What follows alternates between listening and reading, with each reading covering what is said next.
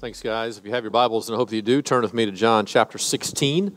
We're going to look at one verse today, in verse number 33, and we're going to do it kind of in a conversational style here with Shelton and I. I do have my cell phone on me, and so if you have questions specifically about the book of John, I'd prefer, but if you have relevant questions about what we're talking about, you can be more than welcome to text in. We'll get to some of them. We won't get to others of them. Some of them we won't be able to know how to answer. And somebody texted in the first service, why don't you take literally when Jesus said, whatever you ask in my name, I'll give to you. And I said, I don't know. Let me get back with you. And so some of those things will go in that way. So my phone number is 479-462-7403. And so if you want to text in those questions, you're more than welcome to. That's 479-462-7403. And so throughout today's message. So it's good to be here with Shelton, our former student pastor, now pastor of discipleship. How do you feel about that? Bittersweet. I'm awfully excited about and feel very much called to step into this role of discipleship pastor. And I'm thankful for the opportunity from you and the directors to be able to do that. And I think it's a role in our church that can have rippling effects throughout the years as we really look at growth and personal discipleship and how that works. So I'm so excited to step into that. But at the same time, I love teenagers, and I've always loved teenagers, and they will always have a special place in my heart. I think the teen years, all of you can probably remember very specific things about your teenage years. It's just those years stand out, and they're so formative. And to have had the privilege for the last 6 years to walk with teenagers through those formative years and really begin to solidify the faith development. It has been a blast. And so there'll be times coming up when Chris, our new youth pastor, who steps in, and I'll be seeing the photos of them gallivanting all over or doing events, and I'll wish I would have been there with them, and then I'll go to bed at night in my own bed and then be thankful that he's here. So, so bittersweet is what I would say. Absolutely. Well, you know what I look forward to the most? They're going to stop asking, hey, when's Shelton going to leave? Because I got that 1,000. What are you going to do to keep Shelton? How are you going to keep Shelton? This is what we're doing to keep Shelton. And so we're very, very happy about that. So in part, what we're going to do today, discipleship in part, preaching is a central aspect of that. It can't be the only aspect, and yet part of what God has called us to do and how He transforms our heart is through the concept of preaching. And so if you don't gather on a weekly basis and hear godly-based preaching, then you're not going to become a disciple, a follower of Jesus. But at the same time, if this is all you get, that's not enough either. And so it is this dual process of what's going on. And so in part, what we're going to do today is give you a little bit of a glimpse of what happens in our own personal private Bible study, what happens on Tuesday morning, except then there's 8 people around the table, not just 2, as we look at a text and how we go about studying it. And so our hope is that we get a better grasp of who God reveals Himself to be here in John chapter 16, that you walk away empowered by this verse of what's taking place. We also hope you pick up some skills that you can transfer into your own personal Bible study and go from there. So Shelton, I'm going to read the verse here, and coming out of that, I just want you to pick out, whenever you first look at this verse, where does your mind go, and then we can start running it from there. So chapter 16, I'm just going to read verse 33. I have said these things to you, that in me you may have peace. In the world you will have tribulation, but take heart, I have overcome the world. Those last 4 or last 5 words of that verse, if you're an underliner in Scripture, I would underline that. I have overcome the world. Are there any 5 more powerful words to us than that? And what's fascinating about that is he's speaking those words before the cross. So he already knows what's happening. And so we're reading this after the cross. So we're saying, oh, he's overcome the world because he went to the cross. But he spoke that in confidence of knowing the power of God. And he's saying, man, it's already won. I'm looking this in the face. It's already won. I have overcome the world. And for us to hear the confidence of Christ say that, of take heart, I have overcome the world. To me, this verse jumps off the page of that level of confidence that we as His disciples now get to walk through life for. I think about several years ago, my mom called, and I've got a special relationship with my mom, single mom through my teenage years, and with this close bond. And she called and said, Shelton, I've been diagnosed with a pretty advanced stage breast cancer. Which are never words that you want to hear from your mama. And she was young; she's in her 50s when that call came in, and she said, "I've got to have surgery this week." And so I immediately start making plans to drive down there to be there for the surgery. And I remember the whole way down to Dallas, really having that conversation all of y'all have probably had with God, where you're going, what's going on, God? Why her? Why now? She's too good for this. What's happening? And, all my theology goes out the window, and I'm just wrestling with God in that moment. And then I get to the hospital and walking into pre-op, and I'm all right, kind of giving myself that pep talk. All right, give it together. I've been in countless hospital rooms with people before that, and said she needs to feel strength from me in this moment. And open up the little curtain, and they let me in, and then I see my mama laid up in that bed with all the things attached to her, and I just lose it, and all my strength is gone. And suddenly I stop being Shelton the preacher, and I'm Shelton the emotional little kid again. And you're seeing Mom, and then my mom, true to form, always the strong one in our family, begins to comfort me before they wheel her back for surgery. And she's saying, Shelton, it's okay. God's got this. Whatever happens, God's got me. And that's just has been her approach to struggles. And then she does something that has never been done for me as the pastor in the room. She said, can I pray with you? So she's going, I'm there to pray with her. She said, can I pray with you? And she does, and we pray, and then she goes back, and she just had this aura of peace about her as they wheeled her back. And I've thought about that, and I have seen that same aura of peace in some of your hospital rooms when I've gone to visit here. I experienced that same aura of peace when sitting with Christians in Haiti and just this horrific circumstances, and they still have this peace. And what gives a Christian the right and the audacity to look something that huge in the face and have peace and calmness in the midst of it, not doing away with their fear, but having a real peace and thinking, and this is it. I mean, this is why, as Christians, we get to be audacious in our hope, because he has overcome the world. He's won, and I just love that. Yeah, and well, notice one thing. This would be a very common verse that would be in a devotional Bible study, or maybe, you just open up the Bible and you come right here. It would be very common for you to land in John chapter 16, verse number 33. It's a great verse, a great memory verse. It's a life verse that you can take with you. But notice something very carefully here. It's very tempting whenever we open up a devotional and read this verse, to read the verse and say, all right, how can I take heart? Or how can I have peace? And to focus and to fixate on what is it that I need to do. But notice what Shelton just did here. He just did a very good form of Bible study, and that is you don't start with yourself, you start with Christ.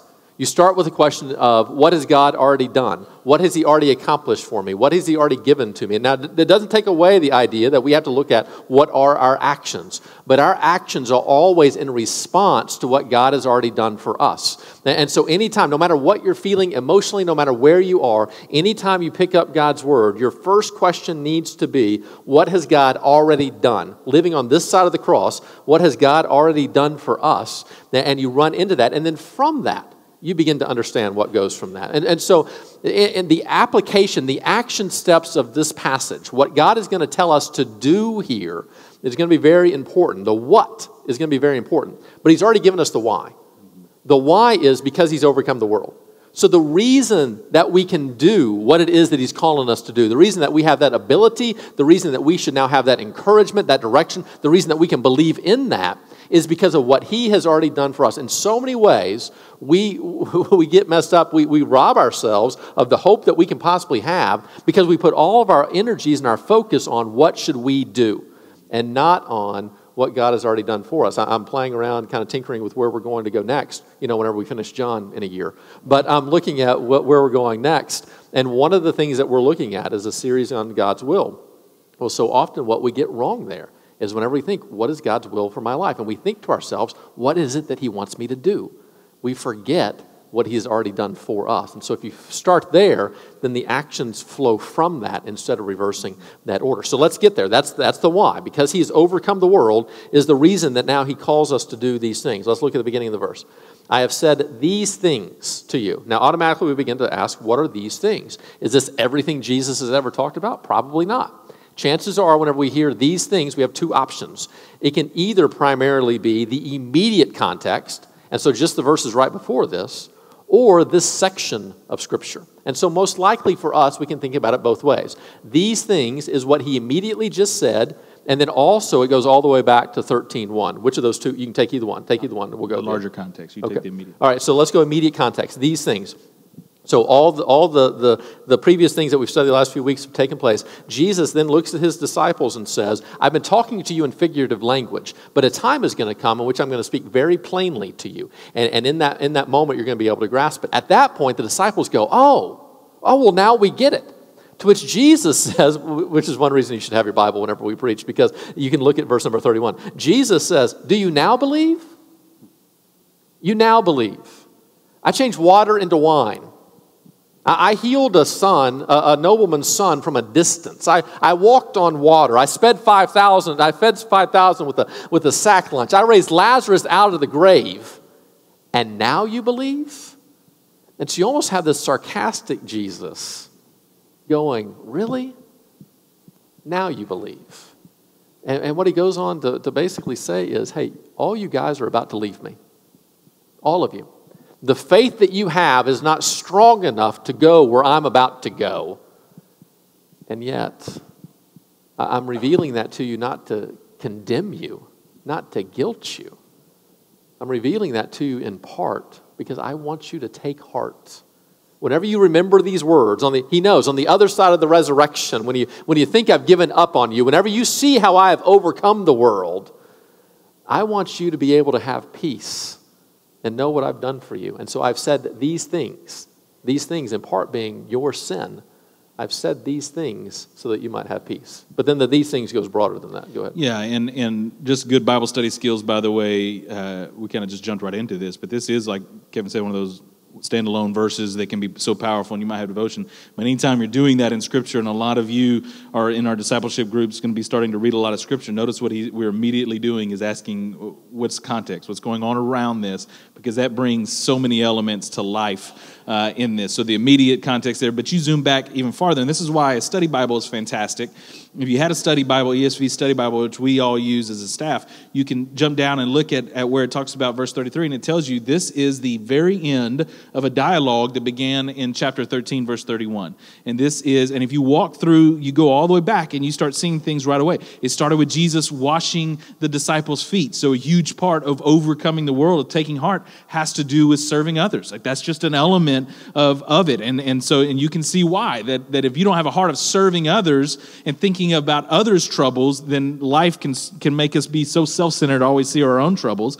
And so it's a huge part of serving others. You see that, you keep on going through. You see that Jesus talks about Judas betraying him and what's coming there. And so a large part of the troubles that are going to be in this world, or even troubles for Jesus, that friends let us down, they betray us, they hurt us, broken relationships. You see Jesus giving the elements of the Lord's Supper and of the Last Supper, and talking about his own sacrifice. So obviously overcoming the world has to do with that. So all these things are all tied back to what he's been teaching. And then you get into verse 14 and the Holy Spirit, and verse 15 and abiding in him.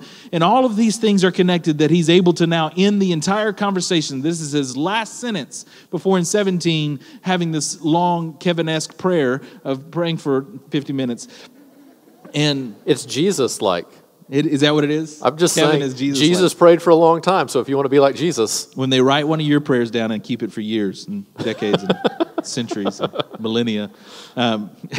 But so the context there, that he's able to talk about these things that he's been teaching. And so we go back in our own mind, and if you haven't been with us, you kind of get the picture that Jesus has been teaching on major parts. This is his farewell goodbye in ways before he goes and endures the cross. So he tells them, hey, these things I've told you so that in me you can have peace. Yeah, I think that's what becomes fascinating. So let's go with peace, and then we'll get back to how we get that peace. So he says, I've said these things, and part of these things is I've outed Judas to you. Peter, I've told you about your own failure. Now to all the disciples, I've told all of you you're going to leave me. I've said this so that you might have peace. It sounds so contradictory, right? Because here's the thing. If I ever tell you that you're going to fail me, I've said that so that you may have guilt, right? That you might feel bad because how dare you fail me? But Jesus doesn't work like that.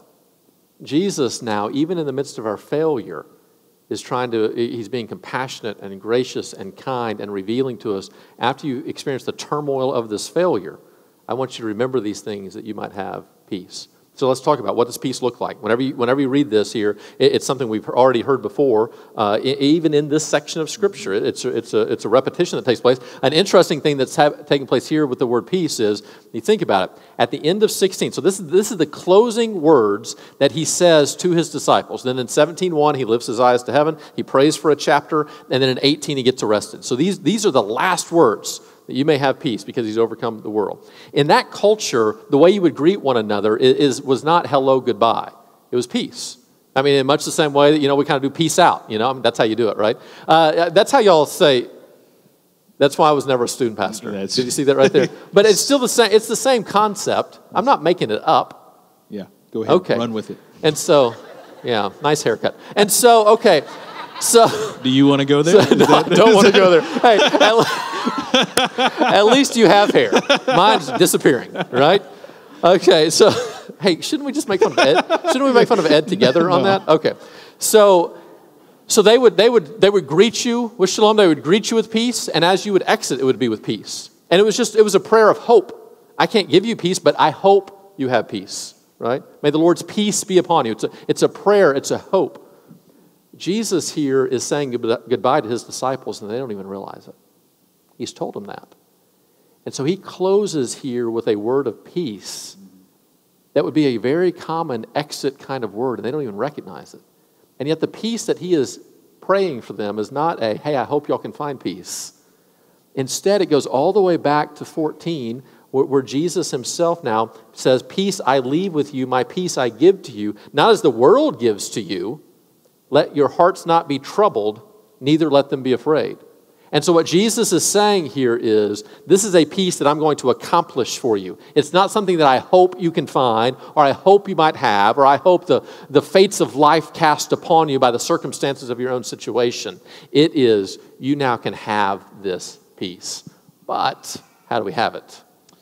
Yeah, my mind runs to Philippians 4. It talks about a peace that surpasses understanding, right? So we would love to get into this mindset of my peace comes when my problems leave, which is not at all what Jesus is talking about. And we're going to get into this idea of trouble. He's talking about a total different peace because it makes complete sense that we would have peace when the absence of trouble. But the Christian peace is a peace that doesn't make sense. It surpasses understanding because in the midst of trouble, like my mom in Will Back or many of you, in the midst of that, you still have peace. Where does that come from?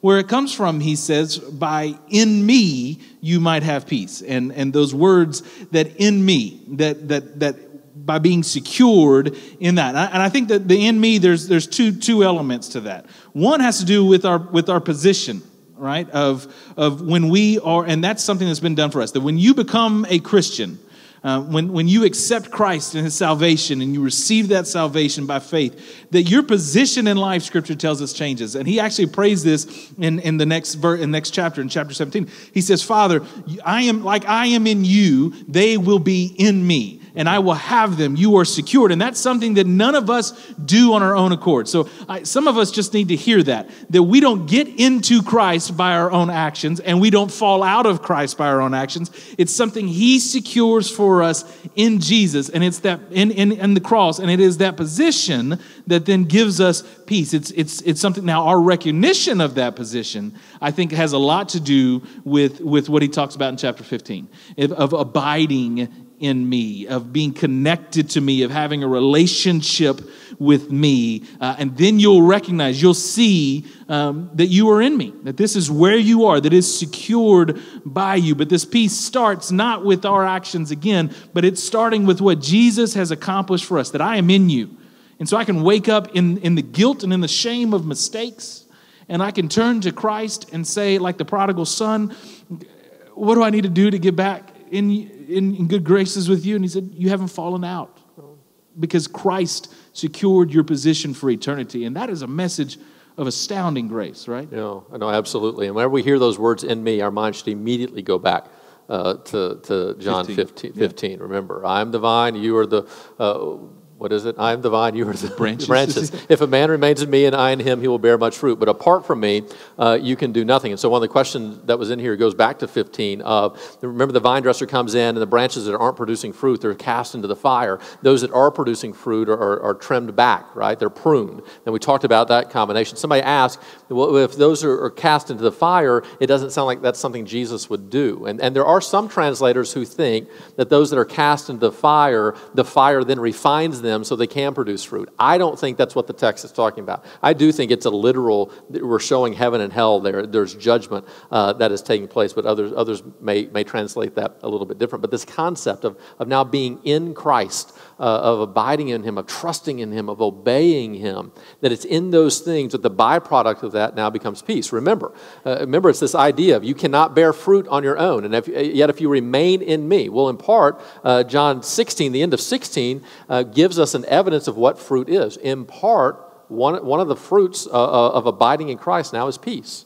Now we said that. We said that in the sermon that we did several weeks ago, that the fruit of the Spirit, of love, joy, peace, patience, kindness, goodness, gentleness, and self-control, that's an aspect of what's going on here. And so in part, if you find yourself in unpeaceful situations, if there is an inner turmoil that is taking place, if you feel separated from God, even though you are a follower of Jesus, in part you can begin to ask, am I trusting in him? Am I abiding in him? Because in part, as Shelton said, it is this position that we have, and if you're a believer, you have it no matter what. But there's another aspect of, am I making this decision in Christ, or am I making it in me?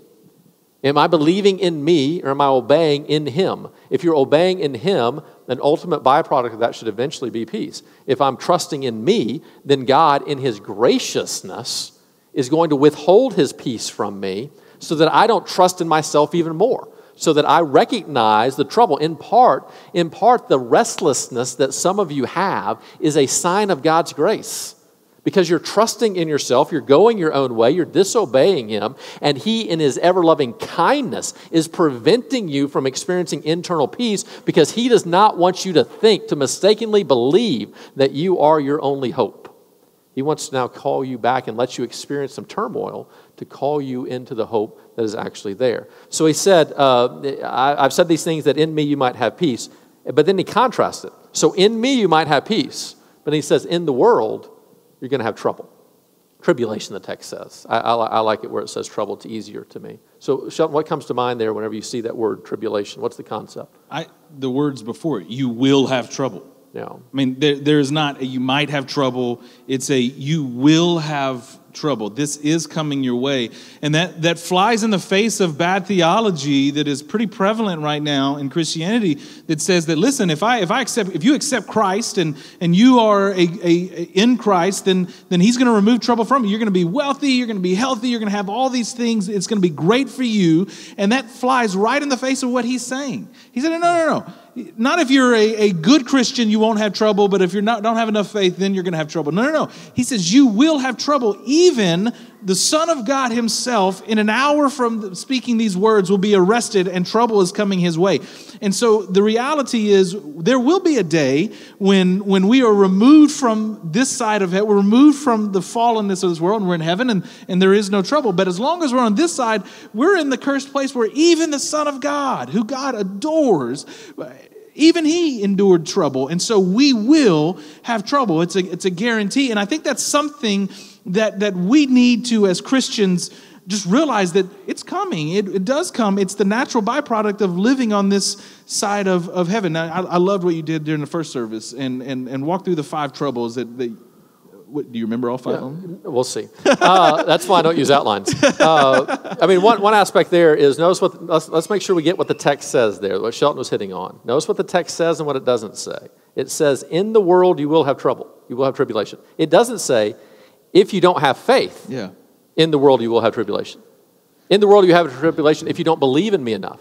Now you will turn on the television and get a health and wealth preacher that will begin to say that if you don't give me enough money in this world, you're going to have trouble. It's just a lie, right? It doesn't work that way. The text says you will have trouble. And then you can almost, from an application standpoint, you can replace the word world with every aspect of your life. In your marriage, you will have trouble. In your parenting, you will have trouble. At work, you will have trouble. In your relationships, every single one of them, you will have trouble. And so one thing that should do for us is should relax us. That whenever trouble comes, we should know that shouldn't surprise us. It shouldn't shock us. Oh, yeah, he told us that this would happen. And now there's a path and a plan by which we can look at it. Whenever I think about the word tribulation here, trouble, I just begin to think, what are the troubles that Jesus had? What are the struggles that he had? Well, in part, he had trouble with the Pharisees, with the religious crowd, right? And so you and I can expect that if we're living out the gospel, we're going to have trouble with the religious crowd. In part, he experienced trouble with the secular crowd. So if we're truly preaching the gospel, we're going to irritate both sides of the coin. We're going to preach the gospel, and the secularist is going to say, you're so judgmental by saying that there is a right and wrong, by saying that some are going to heaven and some are going to hell. But then the religious crowd is going to condemn us by saying you're too grace-filled. It can't be that easy. And so you're going to experience trouble on both sides of those things. And then he experienced the trouble and just the struggles of living in a fallen world. He was completely holy and just, but he lived in this fallen world, and one of the aspects of that is there were fallen people. And so kind of the third element of trouble that he experienced was Judas. Absolute betrayal. That he literally, from our perspective, not from Jesus' perspective, but from our perspective, whenever we experience a Judas-type betrayal, literally somebody is going to appear one way and they're going to be totally different. Their entire heart is going to be evil. Jesus could perceive that. We can't. But in this world, we are going to face that type of trouble. And so he faced it from the religious crowd. He faced it from the secular crowd. He had a Judas type of trouble. But then he had a disciple type of trouble. And this was, their hearts were in it, but they were frail human beings. They would fail him in dramatic ways. And yet Jesus would still go about in relationship with him. And so in the midst of your relationship, some people are going to be total hypocrites and not be who they appear to be. And you're going to have trouble with them. Others are going to love Jesus and going to love you and then fail you in dramatic ways. And you can guarantee that in this world you're going to have that. Those were 4 types of trouble that Jesus faced very clearly. But there's a 5th type of trouble that we face that he didn't face. And that 5th type of trouble is ourselves.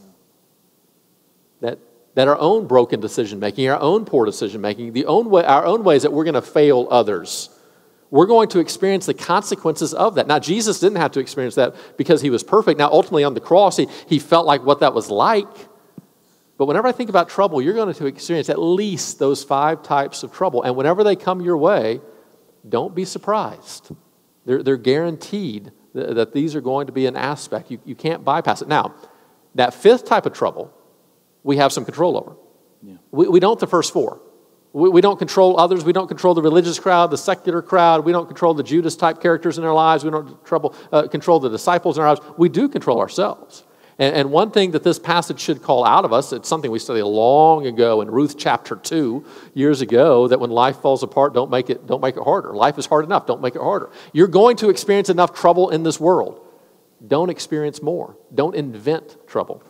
Well, where would I turn with a student pastor other than to a student pastor talk about inventing trouble, right? I've done a little bit of that in my time. And that's what I run to. Because to an extent, listen, Christian, we should have less trouble than the non-believing world. Not because we're better, but because the Spirit of God is leading us to better decision-making, right? And by His grace, He is guiding us. Left to my own accord, I will go down paths I don't need to be down, and I will create trouble. So because I am called and redeemed, and He is in my life with His grace, and He is called, that 5th trouble should be mitigated, right? Like it should be reducing in my life. Now, there are other troubles. I can't control the diagnosis. I can't control all those things. The friends, but I can't control that. And I think back to the moment that that really kind of dawned on me. My senior year of high school, senioritis set in for me like fall that year. And I had an event on a Friday night. My single mom had just bought a new car. I talked her into letting me drive it to school that day. And I had an event that night I had to be at the stadium at like 5 o'clock. And so we get out of school, and I'd ask my mom, Mom, can I go hang out with a certain group of friends after school? And she said no, because she knew what that certain group of friends did. And she said, you don't need to be hanging out with them. You need to be ready. And so I ignore my mom, which is like mistake number 1. And I went with those friends. And I hid it from her, and I'm out with these friends and horrible decision-making. And then I look at my clock and it's like 4:45 and I've got to be back at the stadium at 5 and I'm way far away. So I jump in her new car and flying down the road and I take a turn too hard and I hit a patch of loose gravel and the whole car begins spinning and we slam into this embankment. I go up on 2 wheels and I come back down and just that sitting in shock of, oh my gosh. And so I get out of the car and I turn around and the whole side of the car is scraped up. The tires are pulled off the rims and now I've got to call my mom and have this conversation There's like with 8 her. elements of this story I've never experienced. Yeah. I believe you and all of that. But I remember the next week I played basketball with these group of older guys in our church. It was kind of a neat discipleship thing they did with teenagers. And I remember sitting and I'm pouting because I'm grounded for like the rest of my senior year, which is what every senior wants. And I remember looking at one of those older guys and saying, man, I don't know why this stuff always happens to me. As though it was some outside force causing that. And he just looked at me like I was the biggest dummy, which I was in that. And he said, I know exactly why that happened to you, because you're doing what you shouldn't have been doing. And it was really the first time it dawned on me, you know what, if I was doing what I should have been doing, I would never have been in that scenario in the first place. And yet I had jumped so far into this victim mentality of God is doing this to me, all right? And go, no, I was being an idiot. And so sometimes the result of that, and so oftentimes, is you end up on the ditches of life. And I think to how many times in our life, how many struggles in our life do we end up in the ditches of life that we caused? And yet what's fascinating about this passage is that Christ doesn't differentiate from that. He says, hey, trouble will come. And he fully knows that a lot of times that trouble will be your own darn fault. Like you caused that. But take heart. No, I think that's a key thing. Think about part of the trouble that he's telling his disciples. They're about to experience trouble because the religious and secular crowd are actually going to gang up on Jesus and they're going to be associated with Jesus. But part of the trouble that they're about to experience, especially the internal trouble that they're going to experience over the next few days, is their own failure. And doesn't this amaze you about Jesus? He says, hey, you're about to fail me, and I tell you that so that eventually you can have peace. And part of the trouble you're about to experience, you're going to inflict on yourself, but I've overcome the world. In the exact same way that he tells Peter in 14 that you're going to deny me, and in 15, he tells him, at the beginning of 14, he tells him not to lose heart. He comes back right here. The way that we look at our own sin, in no way should we minimize it. God is holy and just, and it is wrong and treasonous against God. And that is 100% true. And at the same time, God 100% loves us. And somehow those two things wed together, whereas in our own minds, we don't think that. And so here comes the action step. So the why is that God has overcome the world. The byproduct of us doing this is that we're going to have this peace as we abide in Christ. But how do we do these things? Here comes the command. It's take heart. How do we do that? How do we take heart? I love the idea of making that very literal. Of take your heart and walk it to what you know to be true. Because what happens immediately when struggles come, trouble, when you wake up in the ditch of I caused this, I'm an idiot, or when you wake up and it's it's a diagnosis, it's a failed marriage, it's a broken relationship, it's a job loss, whatever the trouble is, and you're sitting in the midst of that, the immediate thing that because we're fallen people that we want to do, we run, and maybe me more so than you, I run to the struggle of faith, the crisis of faith, going, wait a second, I thought I have a loving God, a powerful God, and he's on my side. If all of those things are true, then why do I have trouble? And I start looking back going, is he not loving? Is he not powerful? Is he not on my side? What is the reason that I'm over here in the middle of trouble? And so I began struggling with that. But all of those things are not true. He is still loving. He is still powerful. He is still good. My issue is my heart, because of trouble, has run off. I use the analogy in the first service that I love taking teenagers down to Haiti. They all want to sleep in. They have these Eno hammocks, backpacking hammocks, and they all want to sleep in their hammocks. And so they'll bring them, and to do. You got to find something secure to attach those hammocks to, so you can rest down in it. And I think the same is true for our heart. All of us are longing for rest and peace for that. And this is what this is promising. And when we don't feel it, we question whether the things, are these not secure anymore? And the problem is, no. They're still secure. You have stopped being attached to it. So go back Take your heart like a little child, walk like the psalmist, saying, why are you so downcast within me, O my soul? Let me walk you back down to what I know is true. God is good. God is powerful. In Christ, I know that he loves me. Heart secure to that. Now rest down in that. I think there is a spiritual discipline of doing what you know is true and going back to it. Yeah, well, and I have a similar, it just expresses, my sinfulness expresses itself in a different way. And so you might have this crisis of faith of why did this happen? I have this, well, I'll handle it. Yeah. I'll take care of this. So I don't depend on Christ in any way. And I think to myself, whenever I think about take heart here, what I'm reminded of is what God has already done for us. Take heart, meaning we can rest in this truth that he has overcome the world. Take heart in who I've proven myself to be. Whenever I lose heart, and in part I think that's the encouragement here. He's commanding us to take heart in part because he knows they're going to lose heart. He knows we're going to lose heart. Our feeling of Christ being with us is going to wax and wane, and that's just a part of relationship.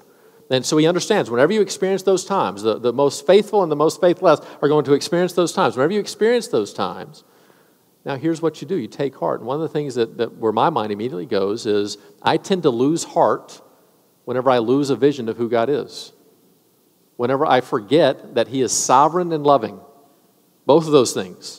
That he is sovereign, which means he controls all things. Nothing happens without at least his divine permission. And he is loving, which means everything that he allows in my life, he will ultimately use for my good. Whenever I have those two concepts in mind, I have heart. I trust him. I believe him. But whenever I begin to lose a picture of either of those two things, I begin to lose my heart. Now, I wonder, imagine if we had a little thing of Play-Doh, a little personal thing of Play-Doh, right? And you pour that out, and imagine that big glump now symbolizes your heart. And the world begins to attack it. And slowly people just begin to piece some of it away. And so there's betrayal in a relationship, and there's failure of some sort, and you lose some of it, and your heart gets basically spread out all over the place. How broken is your heart at this moment? What Jesus is saying is, because of his sovereign love for us, because of the power that he has shown now, literally we have the ability, through the power of his Holy Spirit, to bring our heart back together and to give it to him. And to trust him in everything that's going on, to where we can be fully alive in much the same way that we talked about 2 weeks ago. Despite all the chaos going on around us, we can kind of be in the eye of the storm. There can be this peace that we have in the midst of the chaos. Max Lucado wrote a book years ago called In the Eye of the Storm. It's that concept that we can have a trust even when the winds of doubt are whipping all around us. We can have this faith even when everybody around us is insecure. We can have this hope even when the circumstances seem completely hopeless. And all of that here, it seems as though Jesus is saying, this is on the table for you. You can have it if you want it. But in order to get it, you're now going to have to abide in me. You're going to have to trust me and follow me.